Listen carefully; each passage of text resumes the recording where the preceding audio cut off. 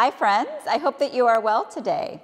We are moving through August here at St. Philip's Church, and so that means that many of us are traveling or away and finding refreshment.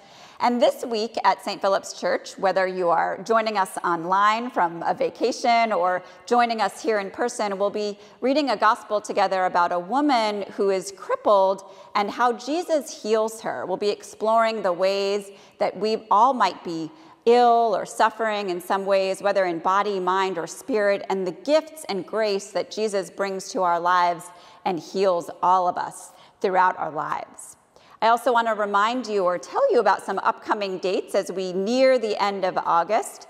Typically in the fall, we have our Welcome Back Sunday, and the last few years, because of COVID, we haven't really been able to engage in that, but this year, September 11th, I believe it is, will be our backpack blessing, just like we did last year. All who are going back to school or taking classes are invited to bring their backpacks on September 11th for a special blessing prayer and a backpack tag. And then Children's Chapel resumes on September 18th.